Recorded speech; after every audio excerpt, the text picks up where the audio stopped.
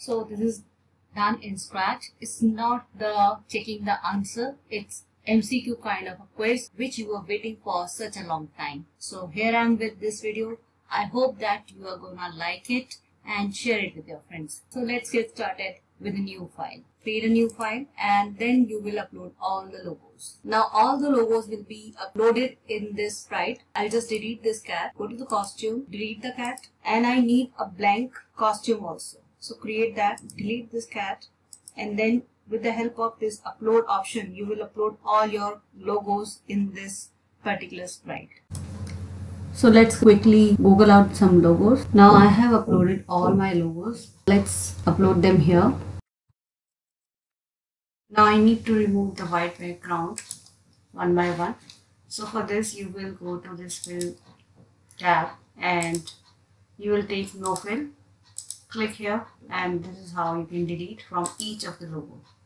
In case you want a clear-cut image without a background, because for example this one is having a little bit white background.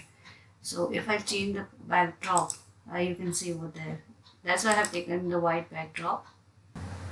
So can you see it has got white part. Now if you want to remove it completely, I have uploaded another tutorial on my basic in computers playlist, how to remove the white background totally using Scratch and using Paint 3D. In Scratch, this kind of white area would be left, but if you use Paint 3D to remove it, it will be completely removed. For that, you can watch that video. The link I will provide in the description box. I'll just take the white background. I do not want this. So let me delete this. Now the next thing is I'm going to duplicate my backdrop. As I have 5 logos, so there will be 6 backdrops. 1 for the introduction and 5 for the logos. For identification purpose, you can write the name of each backdrop. Like you can take 0, 1, 2, 3, 4. Let me move it to the very left hand side. So I have numbered them as 0, 1, 2, 3, 4, 5. So to identify. Okay, once you have done this, now the next thing we are gonna do is we have to make buttons. Now I have created only 2 options. In case you want 4 options, then you will create 4 buttons. I am creating 2 over here. It's all up to you how many you want to create. And then there will be another button, which is next button, on which you have to click and it should display the next question. So let's do that. If you think the size of the sprite is too much large, you can reduce it. In the very first one, here I'm going to write with the text tool Apple. I'm going to duplicate. My next logo is Chrome, so I can write any other option. It could be some wrong option also. Duplicate, and you have to do this for 5 times because you have 5 logos. The next one is MasterCard. So let's write MasterCard here. Now the next logo we have is Twitter. So let's write, you can write either the correct one or the incorrect one. So it's all up to you. If you're writing the correct one here now, then the incorrect option will be in the second button. It should be there in the second button. So I'm just going to duplicate this now once I have done this. Right now Apple is the correct option, so you can write any other option in this one. Centralize it. Correct option is Chrome. So now I have all correct options in button 1. Even it can be all 5 options in button 1, 1, 2, 3, 4, 5. And in button 2 also I have all 4, 5 options. Now it's time to create the next button.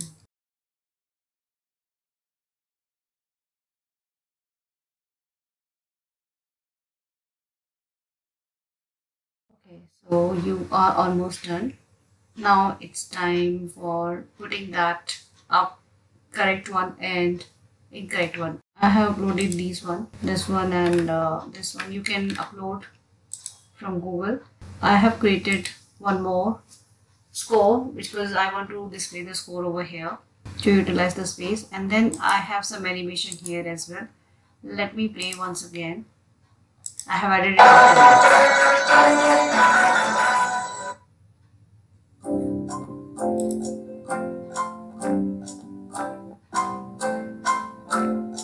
So there is a little will change that you will be learning in this tutorial. Okay, so I will use these also as a sprite. So let's add the sprite for correct answer and incorrect answers. So I'll choose from the scratch gallery itself. I'll just put it here. Put it here. Let's see if we have some costumes. So this red one will work for me, and in this one, this green one will work for me. Okay. So now we can upload those arrows also. Let's go to the costume. I have deleted this part. First of all, let me delete all of them. I do not need them. Then I have deleted this part. For this, you have to convert this into the bitmap. Then use this tool and delete this part. And now you are going to make 3 costumes. Select this one, click on the fill color, and just with your pick color tool, you will take this color, make it a little bit lighter, and then you have to fill this color here. So this way you have 3 costumes. This is the darkest one, a little bit lighter, and lightest one. Alright, so and then I'm just going to duplicate this one. Duplicate and just flip it. Select it. Use your selection tool. Select that. Flip. Do it for each and every costume. Okay, so you are done. Now you can start it from here. I'm just going to start it from here. Take it to the very left hand so that it is not visible. And this one I'm going to start from here. Okay, this way. So this is the placement of all the sprites. Now we have one more, which is score. Let's do that as well. Resize it. So let's start with the coding part. Now I want my costume to appear according to the backdrop. So when I'm clicking on the flag, I do not want any of my logo. Let's see the costume. I want this one, because there it is a welcome screen, so no sprite, no costume. So when the flag is clicked, switch costume to costume 1. And when the backdrop switches to, let's see the number, backdrop 2, you want Apple to appear. When the backdrop will switch to 3, the next logo, and so on. When backdrop switches to backdrop 2, switch costume to costume Apple. The same you are going to do for each and every costume. Backdrop you need to change, and then the logo. Okay, now when do you want your backdrop to switch? When do you want your logo to appear? When you click on the next button. So we have to write this code in the next button. So let's click on this. When I click on this sprite, you want next backdrop. I click on the flag, and if I click on next button, you can see that it is started with 0. Now clicking on next, my Apple logo is there, then Chrome, then MasterCard, Nike, Twitter. Now the next one is to work with the buttons. So what is the logic that I have used here is, there are 2 buttons. Now in both of them there is only one correct option. How to identify which button is having the correct option? It can be button 1 or button 2. If you are using 3 buttons, then it can be 3 or 4. So only one button is having the correct option. Now if I click on that button which is having the correct option, then it has to match with the backdrop number. Suppose right now over here the correct option is tweet. For example, this is backdrop number 5 and the correct option is tweet, which is button 2. So if the button 2 is pressed and it is backdrop number 5, only then the check mark should appear. Otherwise it should be the cross that should appear. This is the logic which is being used.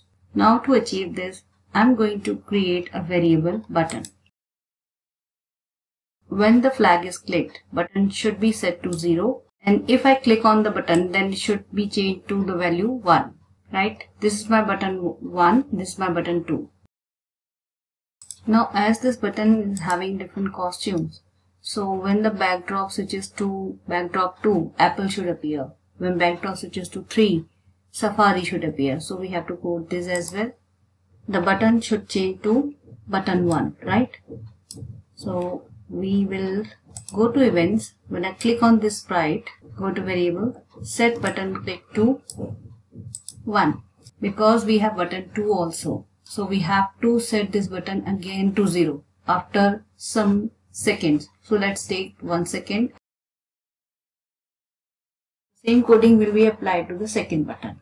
I just copied the code, so there is no change over here, but there will be change here. When I click on the second button, it means the button should be set to 2, and again after waiting for 1 second, it will again set back to 0. First of all, they should be hidden. They should not appear, and these all should be hidden. The score should be hidden. Only the next button should be there. So I'm going to hide them when the flag is clicked. So they are hidden when the flag is clicked, and they will be shown when the backdrop is switched to second backdrop when the logo will appear, and that will be the second backdrop. Is applied to the cross and this one and score. Alright, so and this one also. They should be hidden when the flag is clicked, and they should be shown when the backdrop is switched to backdrop 2. So let's see. Now we see that if we click on button 1 and backdrop is 1, then it should appear. And now we have two conditions to compare, and they both should be true. So we'll take the AND operator. If backdrop is 1 and button click is also 1, so they both should be equal to, we have to compare them, so equal to operators in both of the boxes. Then the button click variable, if it is 1, and the backdrop number is also 1. So the backdrop number is there in looks. You can see over here backdrop number. Okay. So in case if it happens, then it should be shown, otherwise it should be hidden. Okay. Let's see. Okay, first of all, they should be hidden when the flag is clicked, and so let me remove this, otherwise it will appear. So right now both of them are not here. Both of the tick one and the cross one are not here. So if I click on the apple, it is going to test the condition, and then only it is going to show that. Okay, my backdrop is actually, it has to be 2. So let's see that again. Now why I have changed that to 2? Because this backdrop number 2, not 1. Now if we click on the apple, you can see it is button click 1. It was 1. Button click 1. You see, button click 1, and backdrop was also number 2. I'll tell you again why it is backdrop 2. You can see what is written in backdrop. That's why. Okay. So in that case only it will show. Otherwise it is going to be hidden. The same condition I'm going to apply for all the options, and then I'm going to show you the code. Now in this case our correct option is in button 2. So I have to change this to button 2, and the backdrop is 3. Same thing I'm going to apply for each and every option. Let me complete. So let me show you once again. First button clicked, backdrop 2, it will show you. Let me show you here. Now this is my third backdrop, and the correct option is in button 2. Similarly, MasterCard button 1 and backdrop number is 4. Next one, the correct option is button 2 and backdrop is 5. Last, the correct option is button 1 and the backdrop is 6. Now I'm just going to copy this code for cross also, and I'm going to just change the options. Wait for 1 second and hide.